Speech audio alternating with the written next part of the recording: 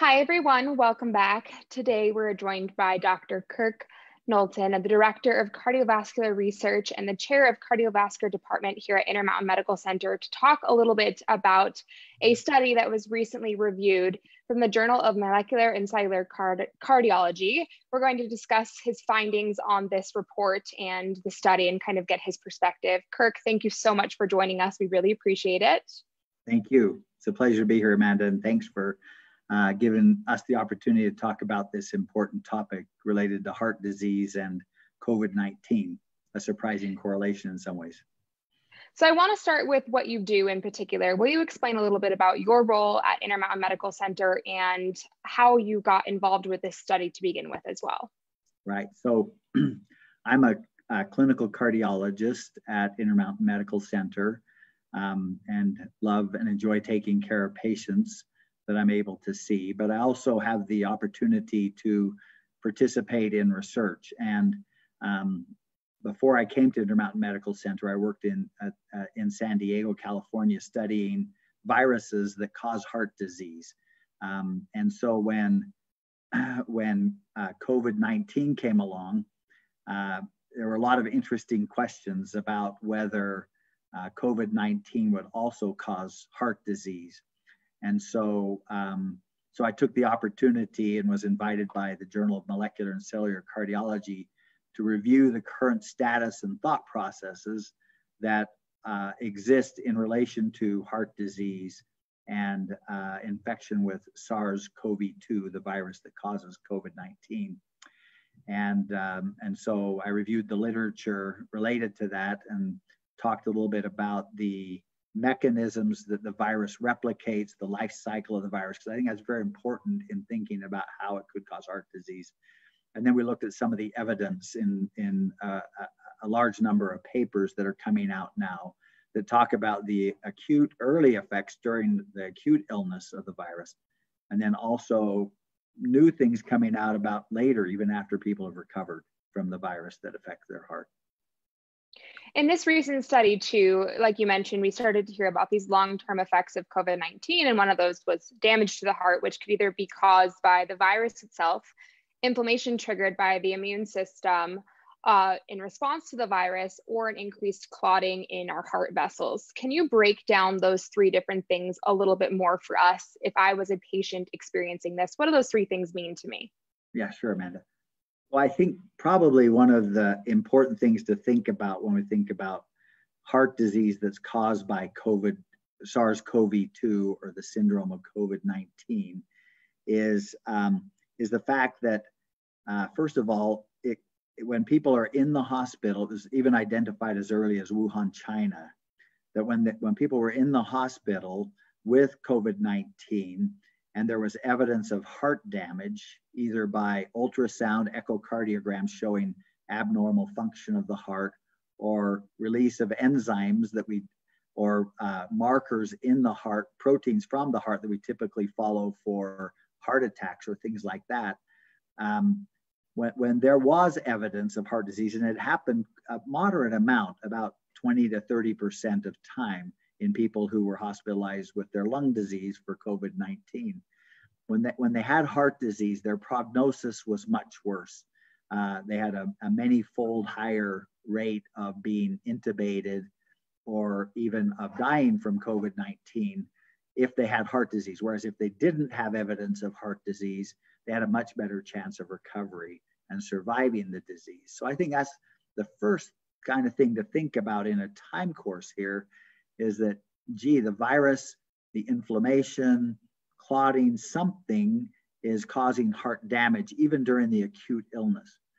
And then we'll talk a little bit later about what happens after people recover. But so what people have been discovering, and it's taken a moderate amount of time given the COVID pandemic timeframe to learn more about this, partly because I think people have not been anxious to necessarily perform sophisticated studies or even autopsies on people who are infected, partly because of the risks of infection to other individuals.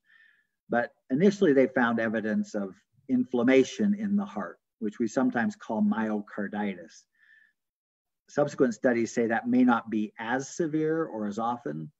But then they started to observe that people would have clots in their lungs, known as pulmonary embolism. While those can happen to other people, they tend to occur much more commonly in people with COVID-19. A few people even had clots in their legs, in their arteries and their veins. And it caused people to wonder if maybe some of the damage in the heart could be related to clotting in some of the arteries in the heart as well. And so some of the autopsies that have been done have demonstrated that there is some increase in clotting that occurs there. So the virus can infect the heart itself, and it can also stimulate clotting, which may be from infection of endothelial cells, the covering of the arteries and the veins, or it may just be inflammation, which is the other thing we have to deal with COVID-19. It is a strong activator of the immune system. And when there's generalized global inflammation in what they call a cytokine storm, cytokines being inflammatory molecules, when there's a storm of those, a lot of other organs get affected by it, including the clotting system, perhaps the heart, the lung, etc., and other organs. So those are some of the ways. And then there's just the stress of having COVID-19. So if there's some underlying heart disease that already exists, that stress and that illness that goes with COVID-19 and a syndrome and the SARS-CoV-2 infection can also be associated with some damage to the heart and other organs. In that study you reviewed as well, it said that 1 in 5 people that came into the hospital had some sort of heart damage. How did we start to learn about that heart damage? And what about those people that never came into the hospital? Is there a way for us to learn if they've been impacted with heart damage at all? Or how do we collect data from that sample of people if we don't have access to them? Right. Those are great questions, Amanda. So the first thing I think they noticed is some people had abnormalities on their electrocardiograms that just measure the electrical activity of the heart. That sometimes is abnormal when a person has a heart attack, and is the first screening tool for a heart attack. And so some people had abnormalities there. So then they looked for proteins released into the blood, biomarkers like troponin. Some of the people may have heard of that when they were in the hospital. Troponin is elevated when the muscle of the heart is damaged, and it releases this protein. And so they found, wow, it's elevated in a significant percentage of the patients. And then they started to image them and to do studies with ultrasound echocardiograms and occasionally cardiac magnetic resonance imaging, or cardiac MR. And that's a really good test for studying inflammation in the heart. It's a little bit sophisticated, and not all places do it as well as other places do, but that's a marker that allows kind of to see whether there's inflammation in that heart tissue. So, and then ultimately people who were unsuccessful at, didn't survive, they were able to actually look at their heart tissue itself and see what was present. And they found that there was virus in the heart in a substantial percentage of the patients that had died from COVID-19. If they found virus in the lung, they often found it in the heart also. And so that implied that maybe the virus is playing a role in this in some way as well, not just a non-specific reaction. That's the first part of the question. Second part of the question, I think, is even more challenging. How do we know what happens to someone who wasn't in the hospital? And which is the majority by far, right? By far the most people go home and recover from their COVID-19 at home. And so how could we know whether they are having or have had heart damage? And I think we're just starting to see the tip of the iceberg of that population, because they don't have access to all those tests. They're just at home trying to get better from this disease process.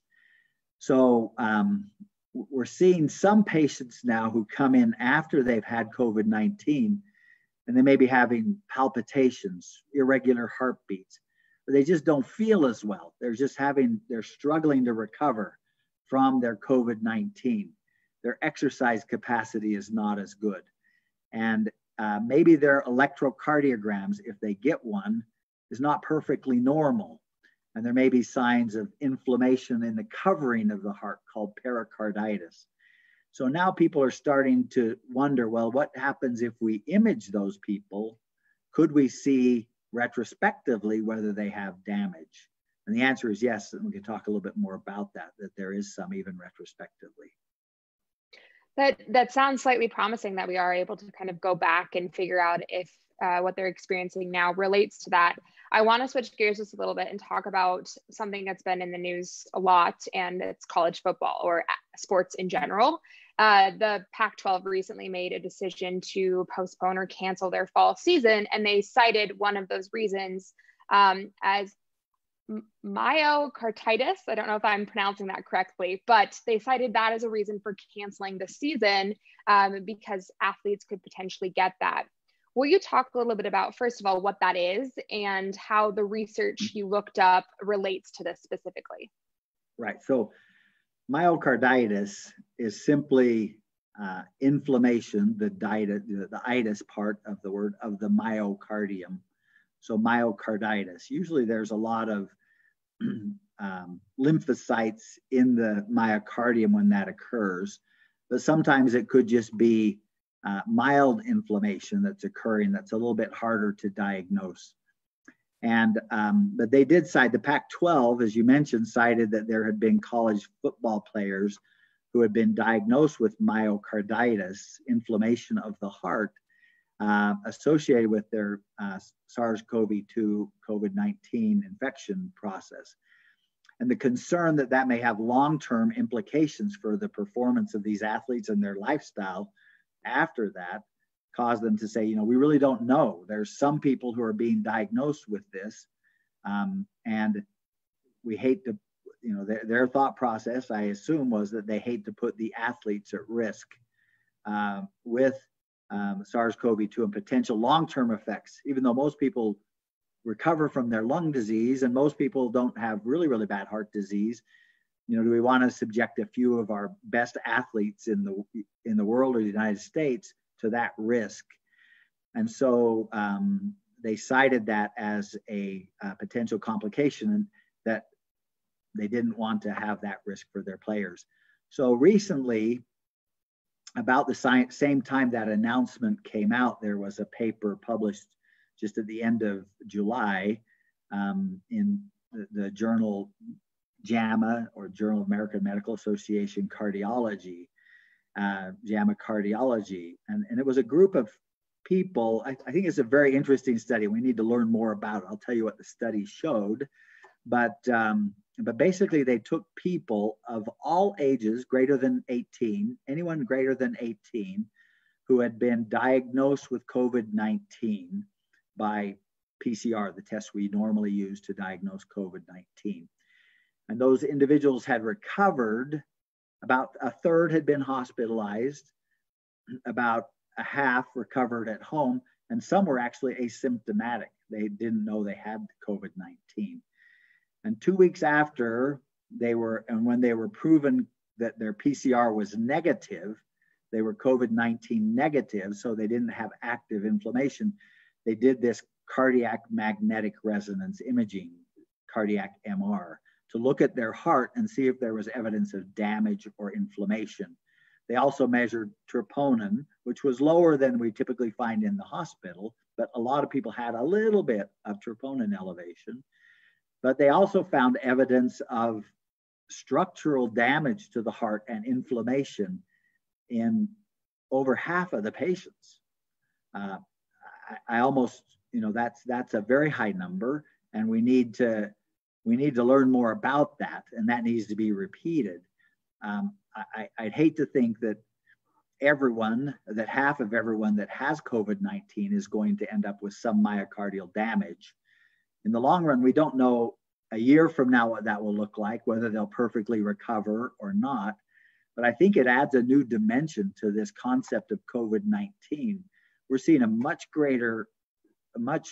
an increase in the number of young people who are being infected by SARS-CoV-2 and getting COVID-19, thinking, a lot of them thinking, well, you know, the chance of me dying from this as a young person is very, very low.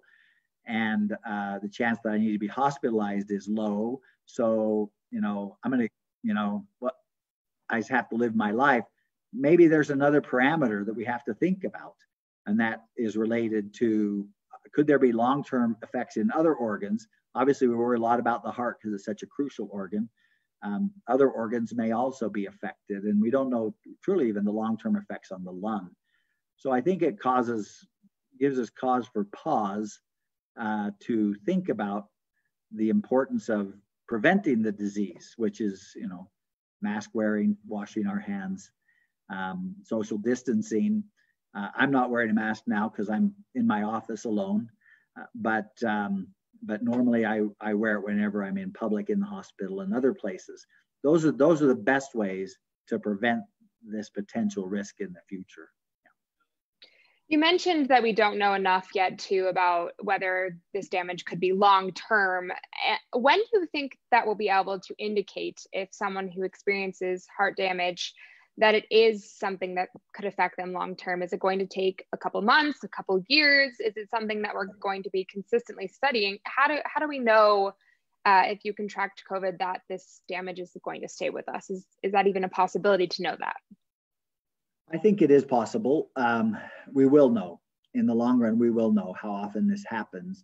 Where the pandemic in the United States began in March, earlier in other places, and the Chinese may start looking at this as well. In Europe, it was earlier than it was here, such as in Italy and Germany and so forth. Than it was in the United States. So it takes, if we want to see what the effect is at 6 months, we're probably going to take people who were infected in about April. And so that would be, you know, what, October or so, we'd want to be looking at them with cardiac MR. And hopefully there will be funding from institutions like the National Institute of Health and others who will fund a relatively expensive test like cardiac MR to determine, that's the most sensitive way to determine whether there's damage and inflammation, and look back and see how they're doing. But we also we need to be asking them how they're doing. And have you been able to return to your activity levels before you had COVID-19? Are you experiencing palpitations, irregular heartbeats? Are you experiencing dizziness? Do you have fainting spells that might occur from arrhythmias that could be secondary to the inflammation? So I think we would probably want to combine symptoms with these more sophisticated imaging strategies. And maybe we even include other things, other imaging strategies like PET scans that are very sensitive for inflammation and so on. So I think it will be possible at 6 months and 12 months, let's say. I'd be interested in the results of both of those studies. And then maybe in the long term, we'll be looking at 10 years, you know, what happened to these people. But by then, hopefully it's a thing of the distant past. So it sounds like too, if you did experience any sort of heart damage, if you had COVID-19, you should really work closely with your medical provider and make sure that you're going in and getting those regular checkups every year to figure out if you do have any sort of long-term effects, because if you don't do that, there's really no way to figure that out. And that kind of brings me to this question. Someone just asked, so New York's Mount Sinai Hospital created a post-COVID clinic. If this affects potentially such a large proportion of cases, is a clinic like this possible in the future for Utah? Is it even a good idea to set up something like this? What are your thoughts on that? I think that's a very intriguing possibility. And I have seen patients who have struggled with cardiac symptoms after they've had COVID-19, young people. And I think that is a very real possibility. It will probably depend on, we kind of hope we don't need it. We hope that the pandemic will subside somewhat as it's doing now. We're very enthusiastic about that. But I think that's a very real possibility. And it would provide opportunities to study it and perhaps study ways to treat it and evaluate heart disease, lung disease, other diseases that people are recovering from. I think it's a very good idea. Yeah. I want to talk a little bit more about sports, specifically high school and younger aged kids. With colleges making these decisions to postpone sports season, why aren't high schools making these decisions, or even younger kids? Is there not as big of a worry for someone who's under the age of 18 for heart damage, or we just don't know enough yet? I think we could start with we don't know enough yet. I think, the people that are making these very important decisions are thoughtful. They're careful, and there will always be differences of opinion as to what the right thing to do is. There probably isn't a right thing. There are consequences to having sports. There are consequences to not having sports, as we all know. And so I think that there are risks. How prevalent is it in the community? If people start getting infected while playing sports, how quickly do we stop them from proceeding and playing? How well can the teams protect their players and their athletes from getting the disease? I've heard that there are some teams that say if one of the team players gets COVID, everybody's off for 2 weeks. Nothing will happen for 2 weeks, etc. We have to worry about the fans also. I don't think most high schools can afford to put LCD screens in the stands so that the fans can watch like the Jazz are doing, but or like other teams are doing in the NBA bubble. But we have to worry about the fans and the dense population that would come to see a football game and cheer and yell and scream for their child and so forth. So we're right to worry about it, but the exact answer is difficult to know for sure. And it's difficult to know for sure. I think we'll need to watch how this plays out a little bit as time goes on. We're just starting this. Tennessee was one of the first places to start high school sports, and so far, no. Maybe it's a little early, but no major adverse increase in the number of patients diagnosed, etc. And do we know anything about children, someone who's in elementary school, not related to sports specifically, but related to heart damage? Is there any indication that someone that young could potentially have heart damage in a severe case of COVID? Do we have any sort of cases coming out like that yet?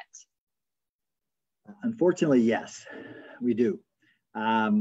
It's not common. It's not common, as everyone on this call would know. Children tend not to get as sick or sick. In many cases, the big concern is taking it home to parents and grandparents, right? But there is a syndrome that's specifically been identified in children, and it's called multi-organ inflammatory syndrome in children. So they've labeled it MIS-C. And this, it's similar to a disease or has characteristics similar to a disease that's been previously described called Kawasaki disease. But someone looked at whether there was evidence of myocarditis in these children who had MIS-C, and a very high percentage of them had myocarditis. Now, that's not to say a high percentage of children who get infected with SARS-CoV-2 actually will get myocarditis. The percentages are still very small, but it's not zero. It's not zero. And so we do have to, I think we want to be cautious with our children, not only for the sake of their parents and grandparents that they take it home to, but also for themselves. I think we just don't really know the long-term consequences of this in children. I want to switch gears a little bit. In a recent press release, you said that the link between heart diseases and transmittable viruses isn't something new. Autopsies of patients who died in the 1918 flu pandemic found heart damage, and 50% of the patients who died of polio from 1942 to 1951 had heart damage as well. Knowing this, is there anything we can learn or should be learning from past viruses on how to help treat these people who develop heart damage from COVID-19? Yeah, the great question. No, it's a surprising finding, and I actually came across some of those references as I was reviewing to write this article about heart damage with SARS-CoV-2. And I knew that influenza virus can cause heart damage. I've seen some tragic cases, not in 1918 or 19, but in more recent influenza infections, like with H1N1, that seem to have a particular predilection for young women of childbearing age. It was tragic what we would see sometimes in that situation. That's probably one that we've mostly lived through and seen. And then I did learn for the first time that, I always thought of polio as a paralytic disease that preceded most of us as well. Although we saw people who had polio virus, but in fact, of those who died, not necessarily all of the patients, but of those who died, 50% had heart disease. So I think the take-home message is that most viruses have been implicated in heart disease. The incidence varies, the severity varies, but viruses can cause heart disease, temporary or long-term. It's not all really well defined because we don't have that many studies in all of those. But I think it emphasizes the most valuable things about treatment. I think it does help us think about these things a little bit. Number one is prevention is our most sure treatment, right? Prevention of getting ourselves infected or our loved ones infected. That's the main thing we can do right now. But I think it also teaches us a couple of other things. If we look at if not all, almost all of the current antiviral therapies that are used in clinical practice, like Tamiflu, for example, Tamiflu, which is used for the influenza virus, they're directed against the replication of the virus itself. I think the more we can learn about how we can attack the virus and how it infects cells and how it replicates is a good strategy. So I really like, for example, antibodies that prevent the virus from binding to its receptor in the heart cell or the lung cell or any other cell. And that will stop the replication if it can't get into a cell, for example. Or remdesivir, which is the one that the FDA is authorized for use now. It stops a mechanism of virus replication directly aimed at the virus replication. So I think in the long run, we learned that drugs or therapies aimed at preventing viral replication tend to be some of the most efficacious. Even HIV, for example, which has been linked to heart disease, we still don't have a vaccine, but we have very good antiviral agents, and we've done quite the incidence of that has been, and the effects of that have been significantly reduced with those antiviral agents. I want to just talk really quickly one more time about the percentage that's being affected by heart damage. Can you just reiterate what percentage of COVID cases that we're seeing are having heart attack or heart damage? And if you could guess, what percentage do you feel like could have long-term effects from this in the future as well? I appreciate you introducing the word guess, so I'll probably take advantage of that. But of hospitalized patients, we know the best, right? We know the best of hospitalized patients. And in hospitalized patients, 20 to 30% have evidence of heart damage. Eventually, we might find a few more, but it's fair to say it's in that ballpark. People who are not hospitalized, I don't think we know yet. That are not as significantly impaired. Before reviewing some of the recent studies, I would have said maybe 10% have evidence of heart damage. But I think we're going to have to elevate that estimate in the short term to maybe, my guess, using your word, my guess, 30 to 50%.